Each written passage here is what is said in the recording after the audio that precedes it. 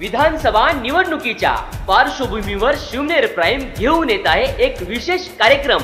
मी आमदार बोलतोय। नमस्कार, शिवनेर प्राईममध्ये आपलं स्वागत। शिवनेर प्राईम विधानसभा निवडणुकीच्या निमित्तानं मी आमदार बोलतोय हा कार्यक्रम प्रेक्षकांसाठी घेऊन येत आहे।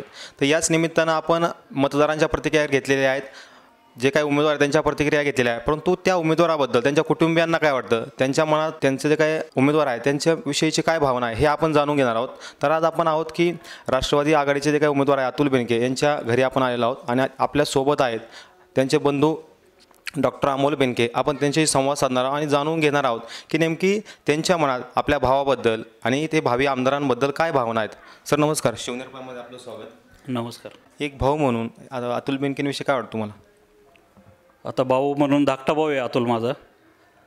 तर त्याची जी एकतर हुशार तर आहेच आहे तो, कारण शाळेत असल्यापासून मेरिट लिस्ट किंवा फर्ग्युसन कॉलेजमध्ये असल्यानंतर सिव्हिल इंजिनिअरिंग केलं आहे।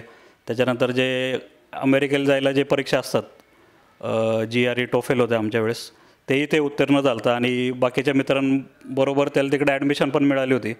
पण इथंच काहीतरी राहून करण्यासाठी बेनके साहेबांनी थोडंसं नको जाऊ म्हणून थोडा आग्रह धरला आणि मग आम्ही तो इकडंच शिकला।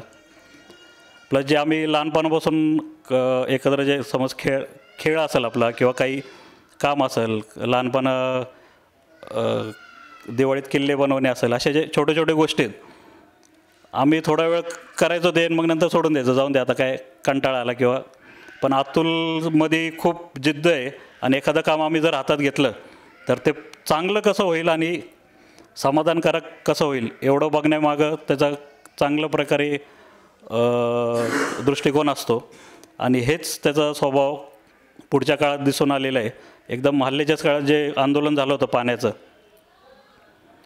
तर एकदम खूप सुरुवातीला मला तो विषय जास्त काय माहिती नव्हता, पण आंदोलन झाल्यानंतर आणि नंतर ठिय्या आंदोलनात ज्यावेळेस रूपांतर झालं तर मी रोज संध्याकाळी तर यायचोच भेटायला। पण तिसऱ्या चौथ्या दिवशी मलाच वैयक्तिक वाटायला लागलं की आता एक कोण कदाचित ऐकणार नाही, आपलं सरकार तर काय लक्ष देणार नाही आहे।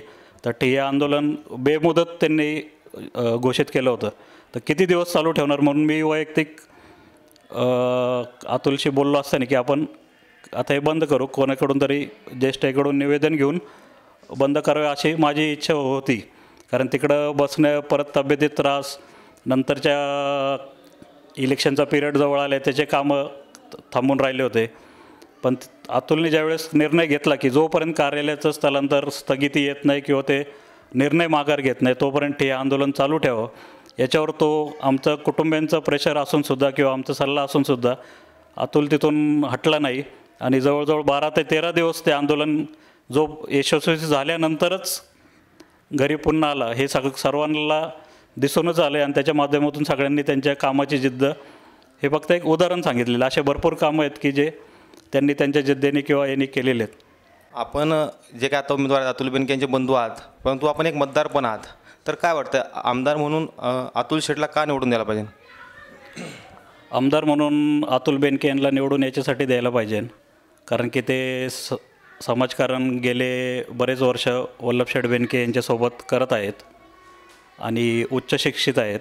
त्यांना सध्याच्या परिस्थितीची, सध्याच्या समाजाची काय अडचणीत किंवा काय प्रॉब्लेम्स आहेत आणि ते कसे पुढं नेऊन आपण सॉल्व्ह करू शकतो याची पूर्णपणे जाण आहे।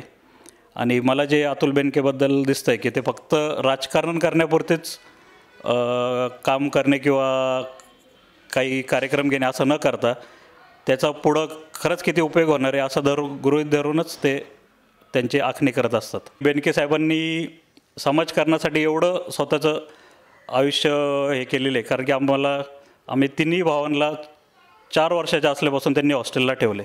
हॉस्टेल मला आता कळतं की माझे मुलं असताना की एखाद्या छोट्या मुलाला 2 मिनटं फक्त, आपल्या मुलाला लांब ठेवणं किती वेदनादायक असू शकतं आणि आईनी वडिलांनी ते इकडं वेळ देता यावं म्हणून आम्हाला तिघांनाही हॉस्टेलला ठेवलं होतं आणि जवळजवळ इंजिनिअरिंग कॉलेज झाल्यानंतर अतुल बेनके घरात किंवा मी तर अजून घरी तसं राहत पण नाही, सुट्टीसाठीच येत असतो. एवढा कमी संपर्क माझा आईवडिलांचा माझ्या पूर्ण आयुष्यात झालेला आहे. तर त्यांनी जे स्वप्न आमच्यासाठी बघितलं होतं किंवा तालुक्यासाठी बघितलं होतं, असा एक विचार होता की जे ज्यावेळेस रिटायर होतील त्यांचं वय 65, 70, 60, 65 होईल आणि आनंदाने रिटायर होतील. मग ते बघतील, सगळ्या मुलांचं वैभव बघतील, तालुक्याचं वैभव बघतील. पण प्रकृती कारणामुळं त्यांना ते बघू शकत नाही, याचा खंत आम्हाला जास्त वाटतो आहे. आणि फक्त कुटुंबीय म्हणून नाही, पण सर्व तालुक्यातले जे लोक आहेत किंवा राष्ट्रवादी काँग्रेस पक्षाचे कार्यकर्ते आहेत, यांनाही ती खंत खूप वाटते. पुढच्या निवडणुकीत जय पराजय सगळ्यांचा होतच असतो. आमचं आता काय जे व्हायचं ते आपल्याला 24 तारखेला कळेलच.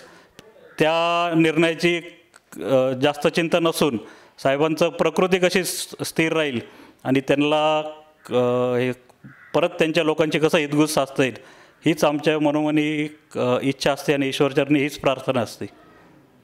ताज्या आणि महत्त्वपूर्ण बातम्या पाहण्यासाठी आजच शिवनेर प्राईमला सबस्क्राईब करा आणि नवनवीन बातम्या पाहण्यासाठी बेल आयकॉनवर क्लिक करा.